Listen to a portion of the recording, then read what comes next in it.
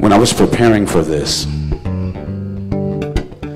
I realized I had done a lot of talks. I'd even done a few keynote speeches. But I thought, this is special, this is different. I'm not talking to a bunch of musicians, you know, I have to really be on my game. So I actually wrote a speech. First time ever in my life I wrote one. Until I had breakfast with Matt.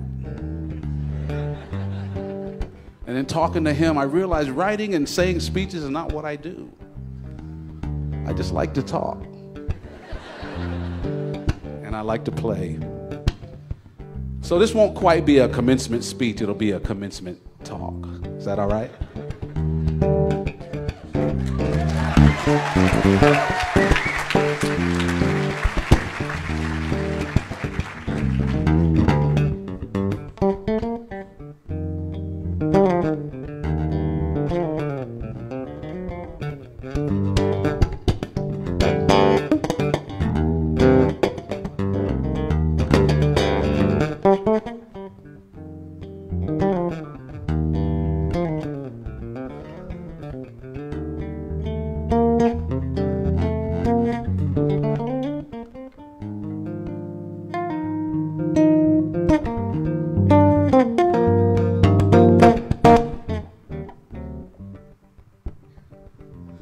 So as Matt said, I played music most of my whole life. I was born into it. And it's true, I've gotten a lot of awards. I've been praised.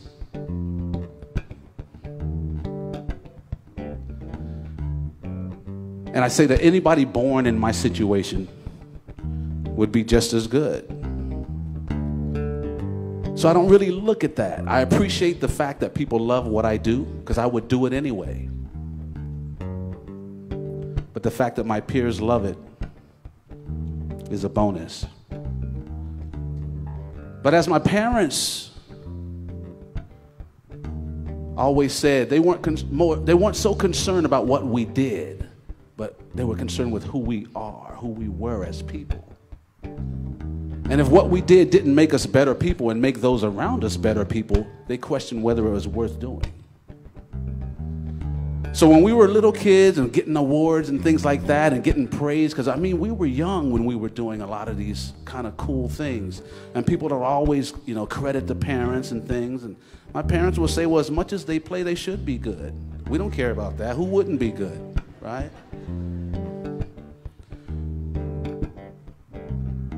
But it's who they are as people is what we're concerned at. So I want to start with a quote that my mom would always say to us, boy. They would ask the five of us, they would say, what does the world need with just another good musician?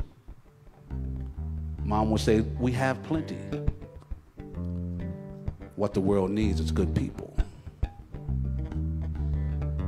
So they would say, if we're going to spend all these hours in the practice room, all this time at school studying, don't stop doing it. Just make sure it's making you good people. So I'd ask you the same thing. What does the world need with just another Rubenstein graduate? There's been over 4,000, right? What the world needs is good people. What the world needs is you, right? When you were born, and everybody here kind of knows what it took to become born. I don't have to go through that, right? But if you realize we've already won the most amazing race we will ever win. The most amazing race we will ever enter into, we've already won it. So we're already born special. We're born winners. You have a fingerprint that's never been here on the planet. In the existence of the history of humankind, your fingerprint has never been here and will never be here again. That's special. Cool thing is no one can take that away from you. Your job is to improve on that specialness and present it to the world. Now, we present it to the world by what we do. But it always comes back to who you are, how you relate to people. Because when you leave here, believe it or not, the people more than likely you're going to associate with, some of them are sitting right next to you. So it's how they see you today might determine how they see you tomorrow.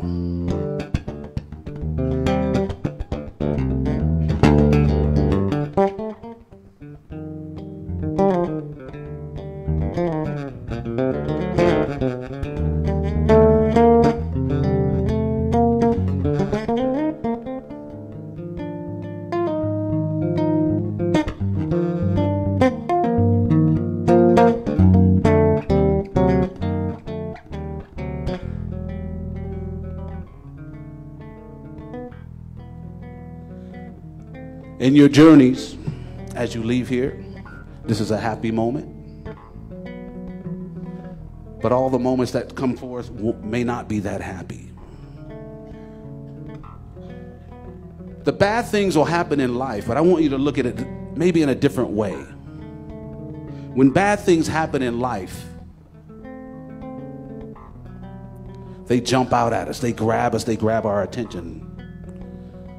And the press and the world would make us think that everything is bad, but the bad things jump out at us because they're not normal. Right? We have to remember that the world is a beautiful place, and we are beautiful people.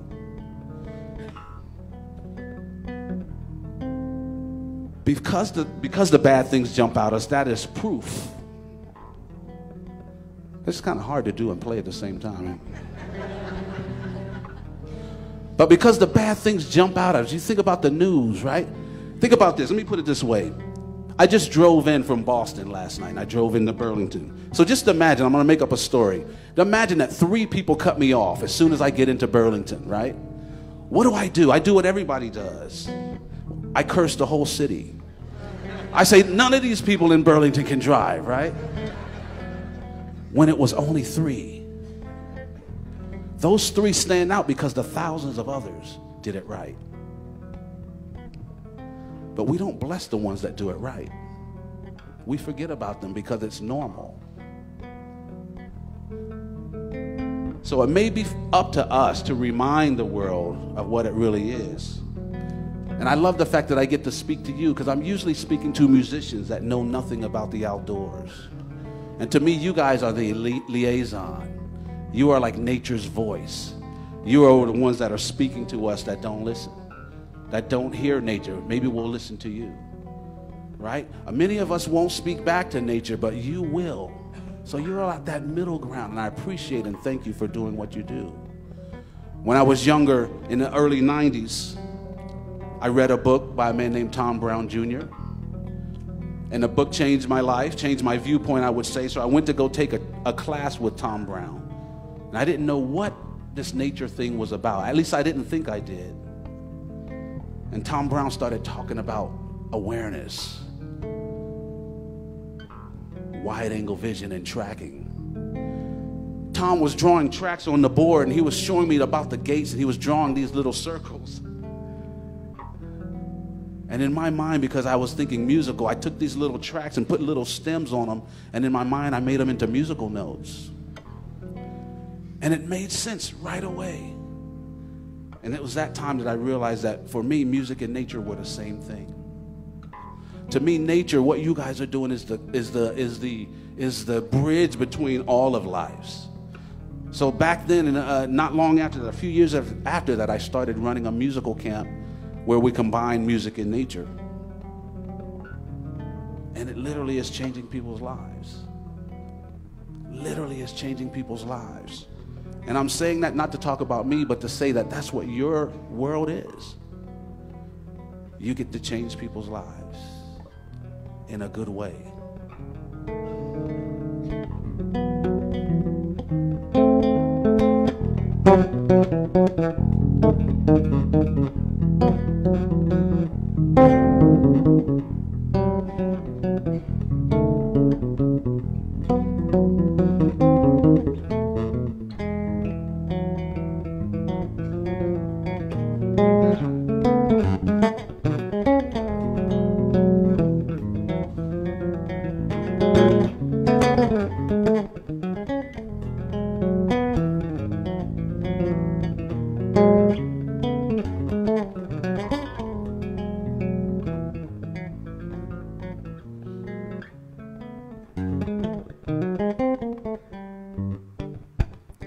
I've been working with a man named Bela Fleck for over 20 years. And I learned a lot about leadership from him.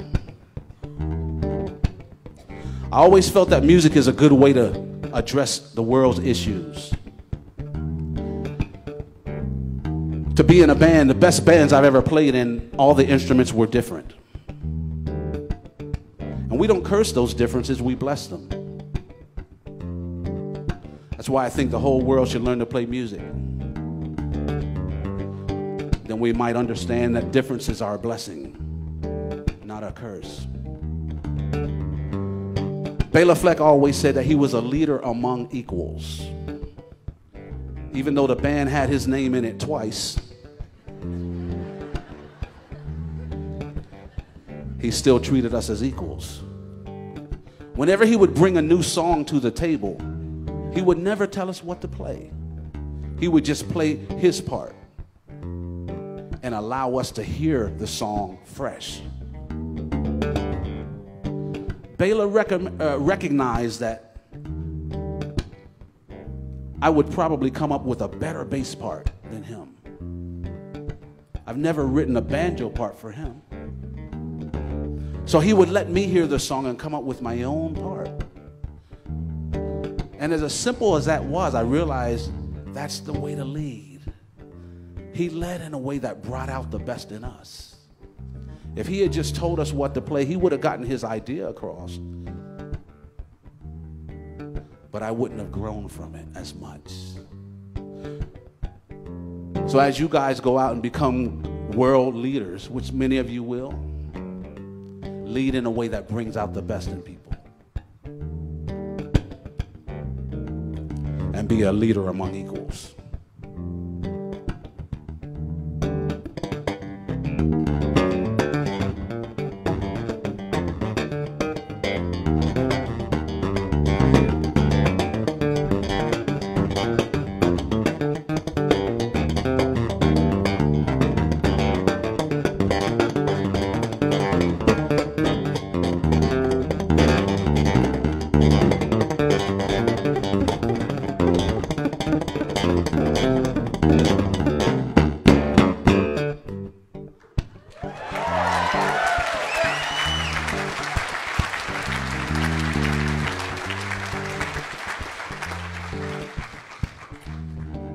Just a couple of ideas to leave with you.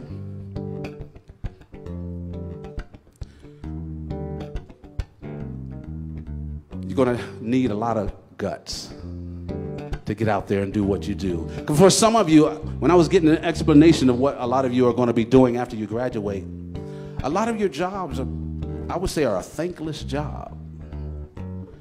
You won't get the awards that I've gotten for just plucking on some strings, right? But I hope you're like me and not do your job for awards, but to do it because it's right. Because it's what the world needs.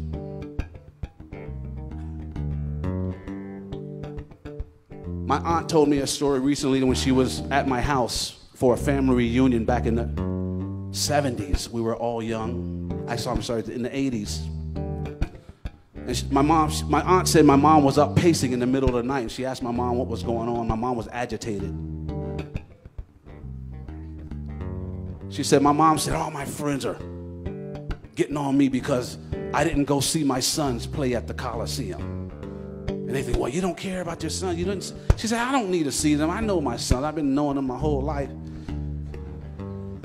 I've been seeing them play every day. I don't need to go see them at the Coliseum. She said,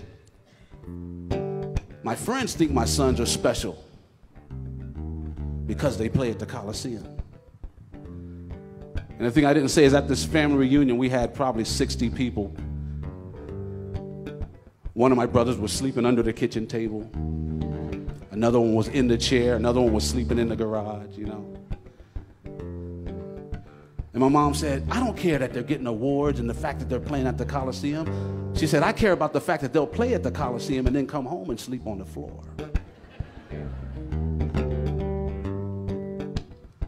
And if my mom were here right now, she'd say, that's what I'm talking about. It's who you are as people. And you bring who you are to what you do. You're going to have to get creative. You guys are the future, and a lot of what you're going to need to do hadn't even been invented yet. So I'm just going to pose one idea about creativity and inspiration. A lot of times when you get inspired, you get creative, you feel a certain way. It's like being happy. There's a tingle. For me, my body starts to tingle. I say the next time it happens, you feel creative. Maybe like today. Remember this feeling. Put it in a data bank somewhere and remember what it feels like. It's one of the things I have learned to do through a lot of training with people like Matt and my other nature friends. I've learned the creative process, the inspiration process in reverse. When I need an idea, I create the feeling. I remember what inspiration feels like. And I can create the feeling, and the inspiration arrives, it shows up. So practice it. It might work.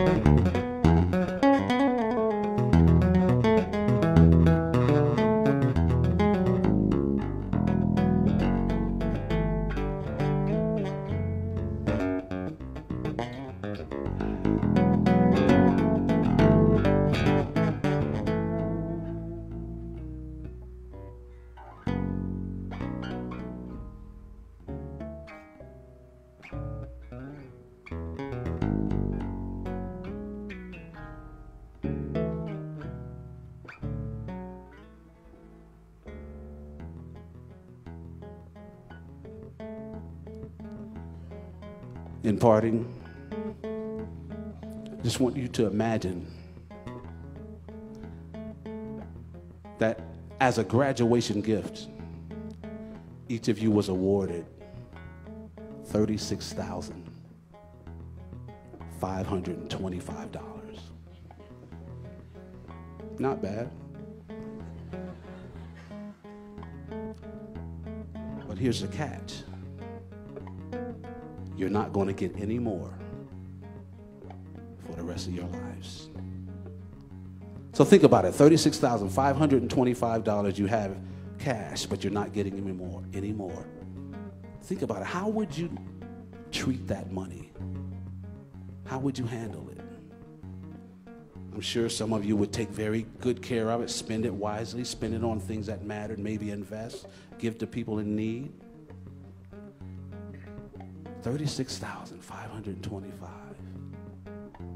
Well, if you live to be 100, if you live to be 100, that's 36,525 days, including leap years. So $1 a day, and you can probably not buy a house. And that's if you live to be 100. If you're male, cut off a bunch of years. If you're a person of color, cut off a bunch more years. First few years of your life, you don't even make your own decisions. They tell us to sleep 8 hours a day. That's that's a year every 3 years. Time spent playing Candy Crush. How many days are actually left? There's a saying that says the best time to plant a tree was 20 years ago. The next best time is now. The best time to start living your life was 20 years ago. The next best time is now. The world is in the palm of your hands. You can create whatever you want. I just say do it wisely and do it with others in your mind. Because when you include others as yourself, then it's okay to be selfish.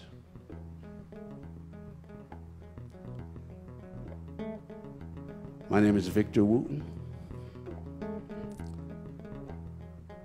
and I congratulate you guys. And I thank you in advance for all the beautiful work you're going to do.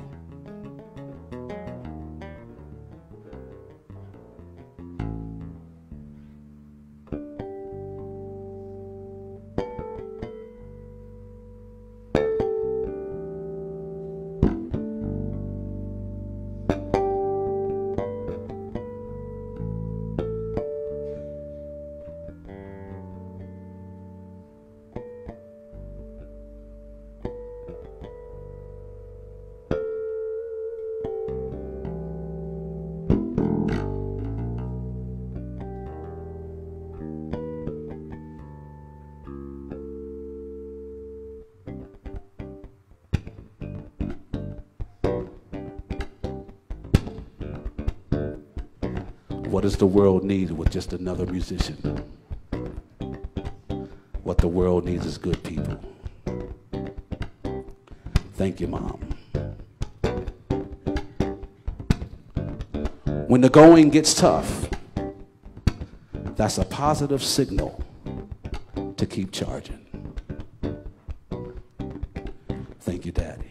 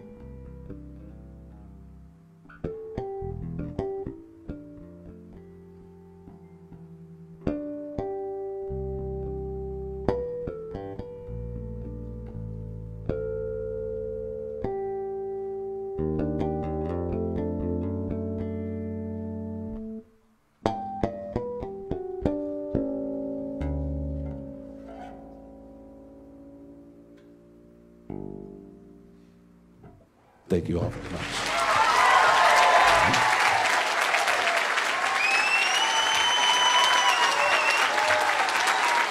Thank you all. Y'all are graduates. I love you. Thank you very much.